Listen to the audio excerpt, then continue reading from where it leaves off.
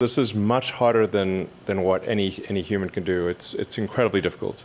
And you can see from the types of questions. Like, you might be incredible in linguistics or mathematics or chemistry or physics or any one of a number of subjects, but you're not going to be at a postgrad level in everything. And Grok 4 is a postgrad level in everything. Like, it's just, some of these things are just worth repeating.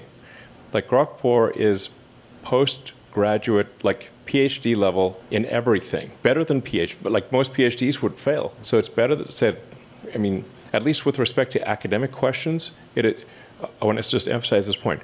With respect to academic questions, Grok 4 is better than PhD level in every subject, no exceptions. Now, this doesn't mean that at times it may lack common sense, and it has not yet invented new technologies or discovered new physics, but that is just a matter of time.